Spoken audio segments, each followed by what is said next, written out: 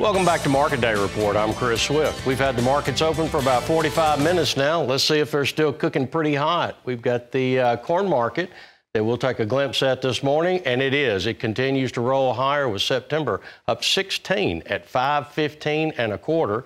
December now 5.20 3/4, up 14 3/4. March up 13 3/4 at 5.31 even. Over our soybean trade, are they adding a little premium? A little bit. August up 11.5 now, 14.95 1/2. September beans up 13 3/4, 14.21 even. And Novi beans working on that $14 handle, 13.94 1/4, up 16 1/4 with 97 the high tick. Take a look at our Chicago wheat this morning. Chicago putting on a little extra premium, up 16 on the September, 6.69 3/4.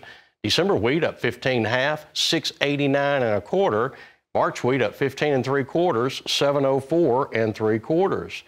Kansas City hard red, where the heat is really building up there, up 15 3/4 on September, 8.31 even. December up 15 1/4, 8.35 1/4. And going out into next year, the March contract up 13 3/4 at 8.31 even. Wrap it up with spring wheat this morning.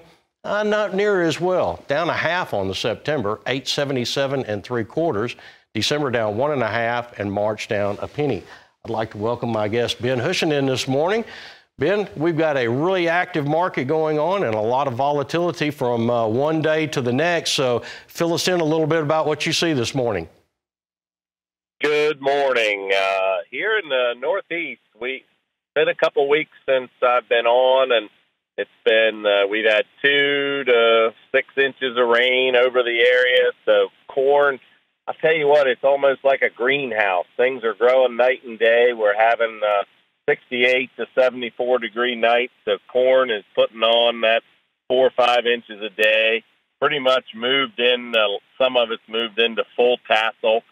Did some checking around here this week. Lots of concern for those listeners and viewers who remember back in May and June, especially June, we were concerned about that V4, V6 corn not having enough rain. We're seeing, doing some checks now on some young ears of corn. We're seeing 16 rows on that cob. It's not the 20 we dream of. That we occasionally get to. So it's shy of the 18, which is kind of typical.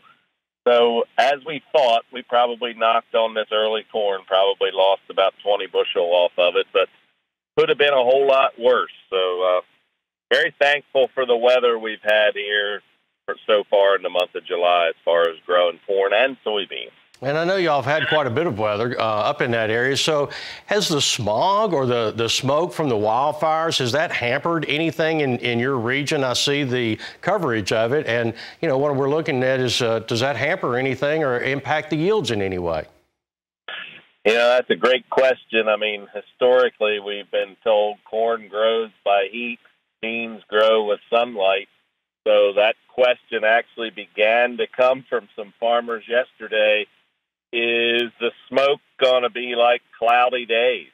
You know, we would need some bright sunshine to make all the photosynthesis work like the plant's designed for maximum yield.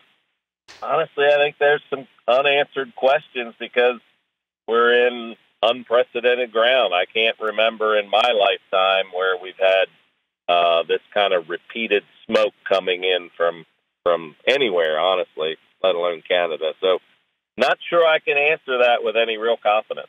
Well, but that's still, I appreciate you touching on that because I know that's very important to the area up in there. We don't really think about the Northeast as a big grain area, but we do know that New York State, Pennsylvania, all huge areas in the corn growing area and soybeans too. So, Ben, we're going to take a little break here. We're going to come back and talk a little bit of livestock with Ben Hushon. You stay with us.